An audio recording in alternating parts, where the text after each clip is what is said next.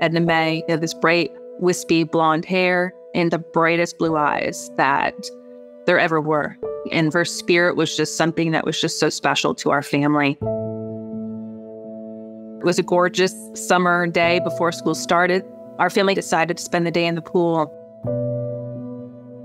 I was the first to get out with Edna Mae and lay her down for a nap. I went to the grocery store, and when I got back, she had gotten up from her nap. She was wearing a white dress with colorful polka dots. It was one of her favorites.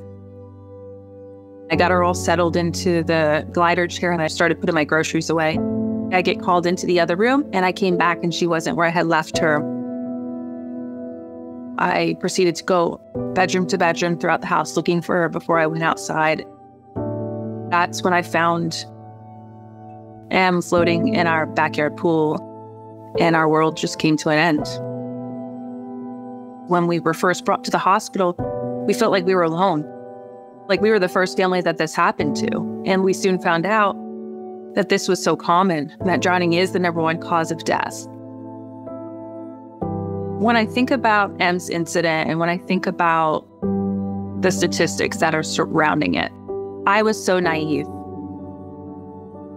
Always check the water first. Who would have ever thought she would have went right to the pool? She was taken from us. If we would have only known, there could have been layers of protection.